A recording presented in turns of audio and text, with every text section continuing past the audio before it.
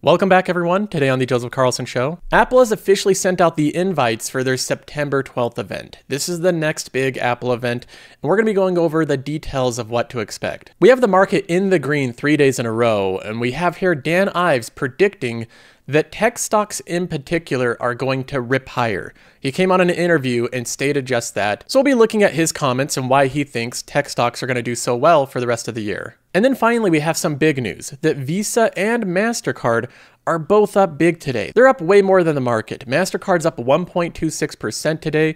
Both of these companies, Visa and Mastercard, are trading higher following a report suggesting the companies are preparing to raise credit card fees. And we have that report. It's a Wall Street Journal exclusive where they're going over how Visa and Mastercard are now preparing to raise fees once again. And you better believe every time they want to raise fees, there's a lot of people, including lawmakers, that don't want them to.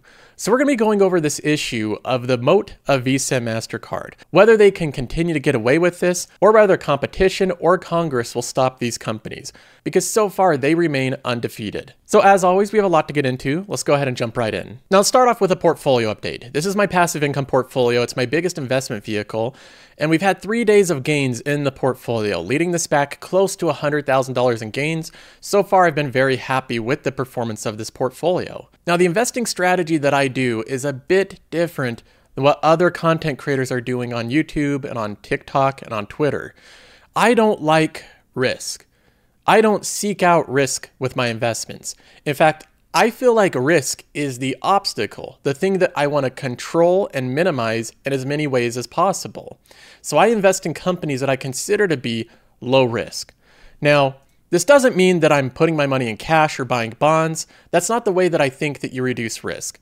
I believe that low-risk companies are ones that have dominant market positions, high barriers to entry. They have deeply entrenched brand names and distribution. Companies that have cash-rich balance sheets. They have organic revenue growth, lots of pricing power, and they have no reliance on high research and development costs. All in all, those are low-risk businesses, and these are the exact type that I try to compile in my portfolio. Now, they're not just low-risk.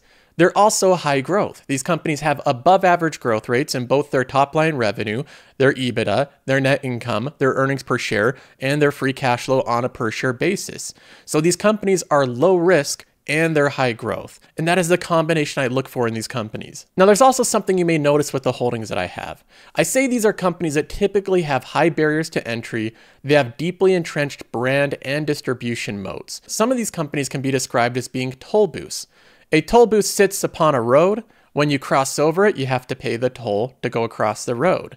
Being the toll booth collector is a very advantageous position. You basically just sit there and collect fees without doing much work. Many companies like S&P Global have elements of their business that are toll booth-like. This company, along with Moody's, collects fees anytime a company issues debt and has that debt rated by S&P Global and Moody's. They've also built out other toll booth businesses, owning a tremendous amount of the data that's being sold to market participants. Now, Mastercard, one of my main holdings here, and one of the companies we're going to be discussing, is the quintessential example of a toll booth company.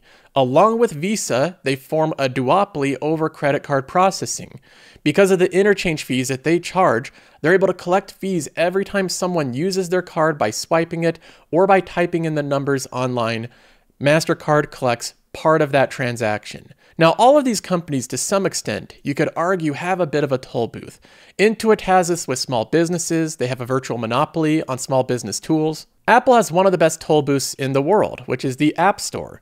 They sit upon one of the busiest roads in the entire universe, all of those transactions going through the App Store, and they charge a fee for many of those transactions. That fee accumulates to be a massive amount of money for Apple, and it goes up almost every year. Toll booth companies are highly attractive, and they're common amongst the best investors in the world. You may have noticed that in Buffett's portfolio, he has many of the companies that we describe as toll booth companies, Apple being one of them, American Express. He owns Moody's Corporation and Visa and Mastercard. You can pluck out 1 out of every 4 of the companies that he owns, and it's a toll booth company. And most notably, the one that's weighted the absolute highest is a huge toll booth company. Now, whether or not Buffett seeks out toll booth companies, or whether or not they just naturally meet the requirements he looks for, that's up for debate. But either way, a lot of them tend to make it into super investors' portfolios like Buffett's. But toll booth companies always seem to be under attack. They always seem to be talked about like they don't offer a lot of value.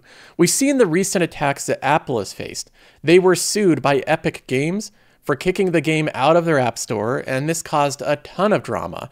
Epic Games is furious at the market position that Apple has. Now, because Apple technically doesn't have a monopoly, at least by the way the laws are written, they were excited to go to court and argue their case, and Apple had a resounding victory defending their app store and the fees that they charge. So the toll booth of Apple lives on, and so do the profits for investors like me. But another company that's coming under a lot of heat recently, and one that's been the target for many people in law and many people in retail, is Mastercard and Visa. These companies have become the big boogeyman of the market because these companies are just so good. When I review the analysis of companies, and I've looked at many of them, I've selected what I believe are the top 1% of the top 1% of companies. Visa and Mastercard are in a league of their own. It's like you have normal companies, 99.999% of them, then you have Visa and Mastercard, which are just abnormal. They don't fit into any other category. The first thing about these companies is that they dramatically outperform the rest of the market over long periods of time. 460%, not including dividends over the past decade. That's beat out the QQQ and the S&P 500. The companies have incredibly resilient revenue growth, growing every year by 10 to 11%. Even during recessions or pandemics, it goes down temporarily, but then it returns back to all-time highs. Now, it's not just the top-line growth that's magical about these companies. The real magic comes in with the economics behind them. For example, out of the $29 billion in revenue, $20 billion was EBITDA. So from $29 to $20 billion in EBITDA, that is an incredible conversion of economics. The free cash flow conversion is also astounding. The company generated $17.8 billion in free cash flow off of a year that they did $29 billion in revenue. So they generate over 50% free cash flow from revenue. And if we factor in dilution or expenses, these companies are incredibly efficient. $600 million in stock-based comp based on $17.8 billion in free cash flow. Big tech looks bloated and slow compared to Visa. And to put this in perspective of how fast a company like Visa is growing in its economics, in the actual cash flows that investors receive, over the past 10 years, Visa has outgrown Google. They've outgrown Microsoft, they've outgrown Meta, and they've outgrown Amazon. The only big tech company that's outpaced them in this metric is Apple, which has had unusually high growth over the past 5 years. Apple beat Visa by releasing AirPods, by releasing the Apple Watch, by upgrading iPhones, upgrading tablets, creating an M1 chip, and doing a tremendous amount of innovation and work. But Visa has nearly kept up in economic growth while simply running the same old business they always have. And with MasterCard, this really hasn't been any different. In fact, the only noticeable difference with MasterCard is over the past 5 years, it's growing a little bit faster. And frankly, a lot of people seem to be frustrated with it. They're frustrated that Visa and MasterCard continue to do so well. Against any level of competition, against any legislation, these companies seem impenetrable. They seem like they're just these big growth monsters that charge fees, and they can grow without offering any real innovation. And some argue that they don't offer really any value to consumers as well. And then on top of those frustrations, we have the news that Visa and MasterCard are preparing to raise credit card fees once again. What can people do to stop them? Well, that's the question. But with that news, this is the reaction of retailers and Congress. You can't keep getting away with it! You can't keep getting away with it! They're not happy about this, and they think there's gotta be some way to stop Visa and MasterCard. Now, there have been some that have argued that Visa and MasterCard will be taken care of by the natural competitive forces of the market, including crypto projects. This was one of the takes back in 2021 from the great Chamath Palihapitiya.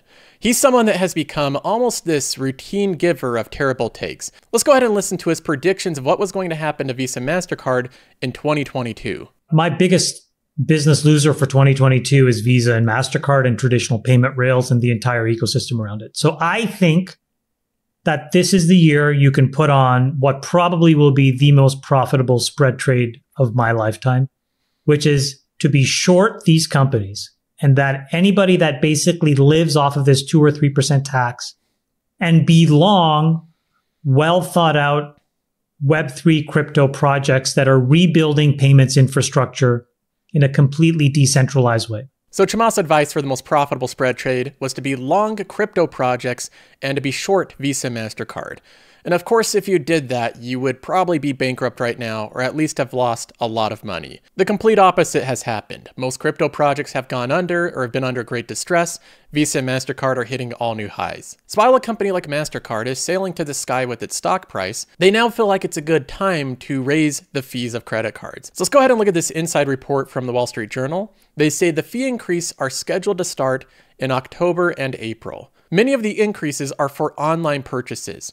Now, this is something where, even though these companies are really big, a lot of people don't understand really the relationship of how Visa and Mastercard work with banks, merchants, and customers. Visa and Mastercard are actually not the biggest hog of fees in this process. That's the banks. For example, here's a flow of what typically will happen. We have the customer pay $100 with their credit card. The issuing bank will take around $1.75. The card network processor only gets around 14 cents. So not that much actually goes to the credit card processors. The payment processor gets 30 cents, and then the merchant gets the remainder of $97.81. So the split between this is actually more favorable for banks than it is for Visa and Mastercard. And that's the reason that banks love when Visa and Mastercard raise the interchange fee. It means more money for the banks as well. And that also means that they can pay you higher amounts of credit card rewards. And when a company says that they're going to raise interchange fees, there's not like some core fee that's interchange and it's just one set percentage. The interchange fees are incredibly complex. There's dozens of different percentages based on the different types of transactions you're doing. For example, there's card present EMV, that's 0.92%. There's unsecured card present. There's digital commerce, there's contactless. There's of course the standard rate, and then there's the separate fees for charity and utility. So this is a breakdown based on where you're buying, what you're buying, if you're buying online, and if you have your card or not. All of this breakdown is summarized as the interchange fee. And from the Wall Street Journal here, they're saying that most of the raising of price is going to be with online purchases. I can see this helping out Visa and Mastercard a lot as more and more shopping goes online. The changes could result in merchants paying up to an additional $502 million in annual fees. So when we break down the actual math of this $502 million is actually less than a 1% raise in revenue. Now they say that card networks such as Visa and Mastercard set the fees that the merchants pay. Network fees get pocketed by Visa and Mastercard. Interchange fees go to the banks that issued the card. Visa and Mastercard and the big banks have set up fees to help cover related costs to fraud prevention and innovation. The banks often use the money they get from interchange fees to fund popular credit card reward programs. So that's the basic effect. They're raising prices ever so slightly, and more importantly, the banks can give more rewards to consumers. Now, when I look at the news of a price increase, I see this as a definite positive for these companies, because it shows that they're not too concerned about both competitive forces or the government. There has been some threats to Visa and Mastercard with a new bill proposed by Mr. Durbin, one of the senators who was one of the original ones that proposed a bill that killed the rewards for debit cards. So he was one of the ones that really shut down the rewards for debit cards, and he's trying to do the same thing for credit cards.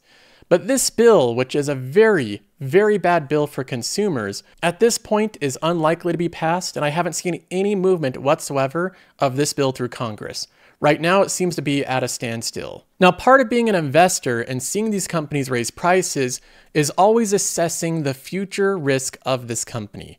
Because when I look at my investment in MasterCard, this is a massive investment. It's ballooned up to a $65,800 holding, now with $8,000 in the green. And this is a company that I bought into new this year. I was looking over this company and how it's been trading over the past 5 years. It spiked up in 2021 like a lot of other great companies, but then it started to sell off. Investors were really sour on these companies in 2022. We had people like Chamath Palihapitiya saying that the best days for Visa and Mastercard are over, and I just viewed that advice as being wrong. I thought this time period right here was a good time to start buying into this company, because I believe one of the most important things an investor can do is accurately assess the future risks facing a company. When I look at the future risks facing Mastercard and Visa, I don't see any competitive threat that I believe is credible. I still do not believe that crypto poses a credible threat to MasterCard and Visa. And I do not believe consumers are going to like a bill that wipes out their credit card rewards. So Congress is going to have a difficult time passing that legislation. Both of those threats currently are very low for MasterCard and Visa. The company that I continually see as the biggest threat for Visa and MasterCard's moat is Apple. I really think this is the biggest one. Apple Pay has a concentration of so many people's digital wallets in a single place, and having that concentration of power lends Apple a lot of leverage over consumer behavior.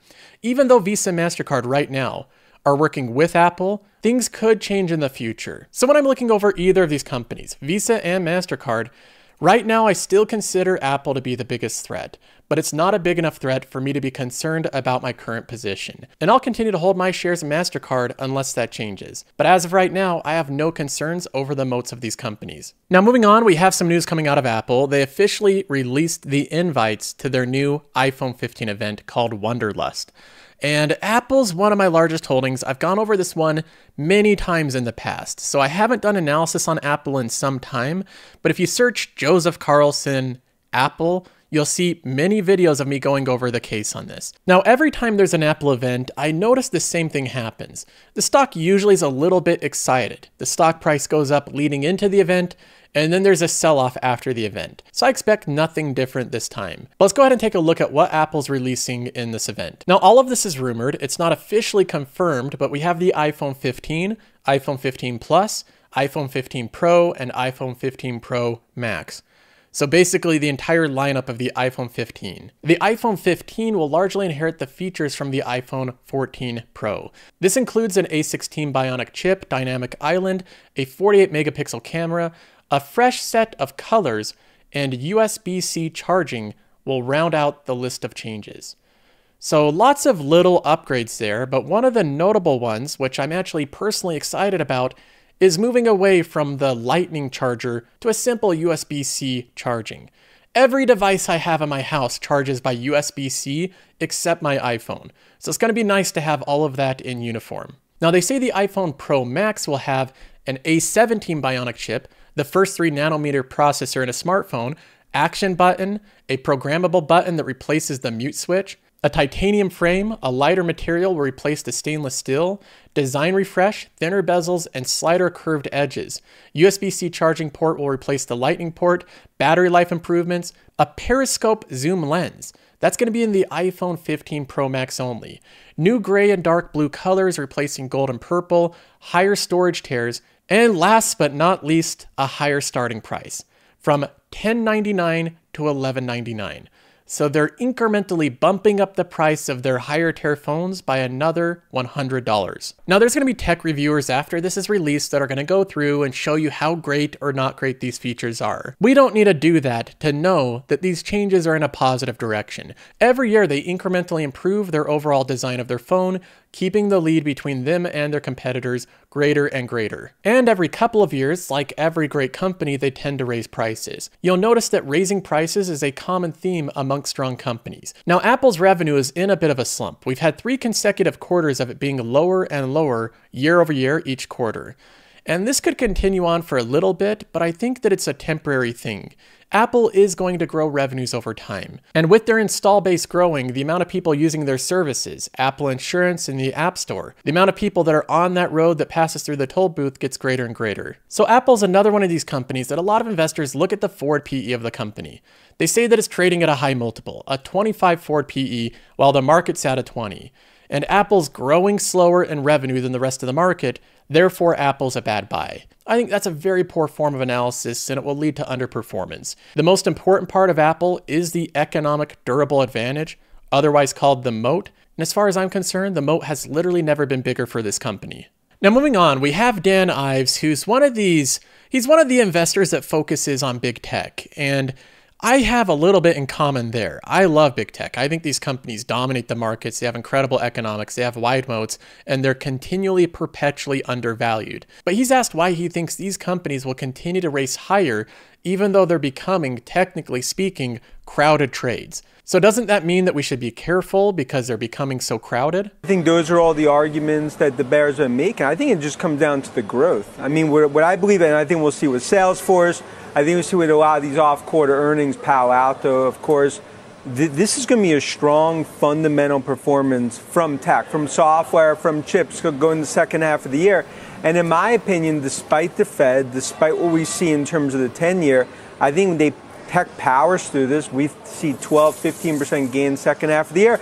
And I think it goes into 2024. We believe the new tech bull market is here. Now, this might seem like a big, bold statement, but I don't think it really should be. We had 2022, which was a horrible year for tech. All of these companies went down like crazy. So it makes sense that we should be starting a new tech bull run. These companies are now off to a good start. Their economics are improving. We know that Apple's slowing down a little bit in top line revenue growth, but other companies like Amazon are focusing intensely on profitability.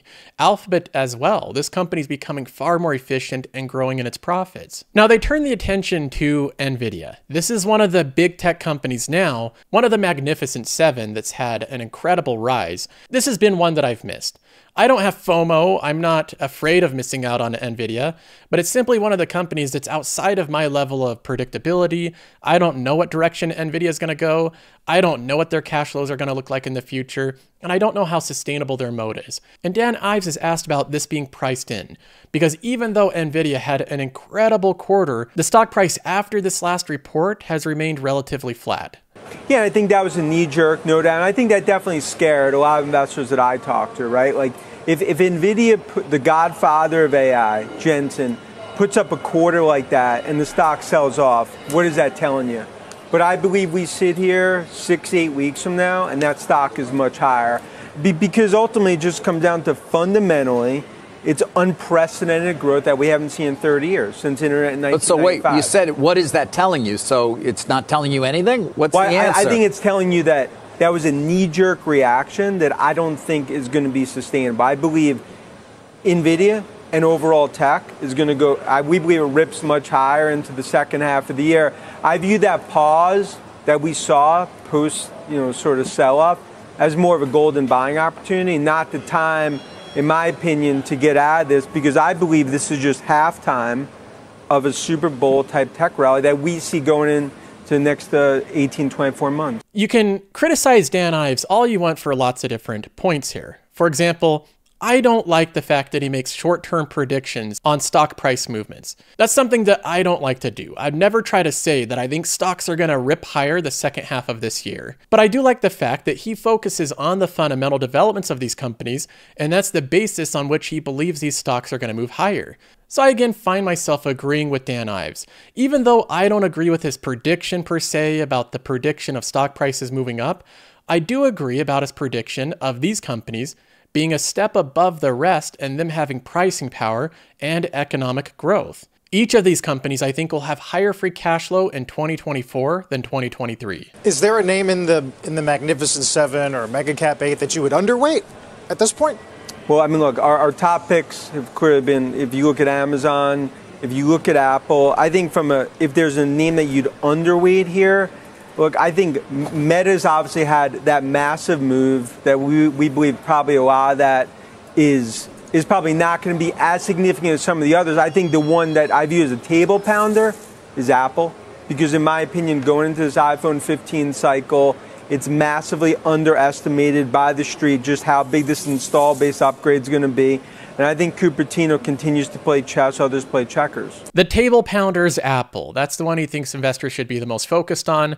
Of course, no argument from me here. Apple is in an outstandingly good position right now. But there you have it from Dan Ives. He's predicting more bullishness out of this market. And you have to give credit where credit is due. Dan Ives has been correct basically all year long and even leading into this year.